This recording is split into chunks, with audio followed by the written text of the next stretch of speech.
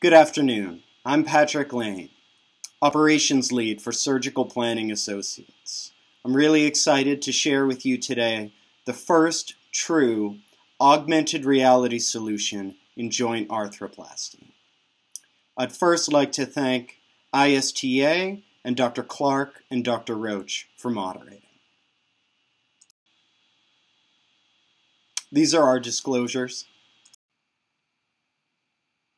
It's well established that technical accuracy is extremely important in total hip arthroplasty, particularly component size and positioning, as well as leg length and offset restoration.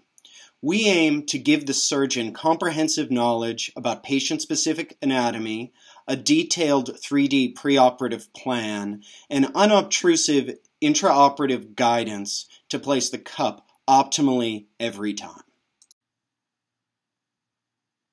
Although robotics and traditional navigation are valued by surgeons for their ability to understand patient anatomy and provide real-time component tracking, they haven't seen widespread uptake due to their high cost, additional OR time, their large footprints taking up valuable space in the hospitals or surgery centers, and their steep learning curves. Our aim was to take all of their value and put it in about a 1-pound head-mounted system that adds about 3 minutes to operating room time and gives the surgeon unparalleled augmented reality-based guidance to correctly place the cup without having to look anywhere but the surgical field. And this is how we do it. HipInsight provides enhanced knowledge and a newfound vision in the OR. I'm going to play a short clip from an operation we did recently. This is from the surgeon's point of view.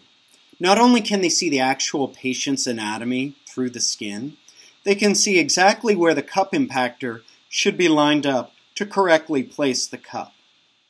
All they have to do during surgery is place the docking tool and line up the physical cup impactor with the virtual cup impactor. Then they're done. It takes about 3 minutes.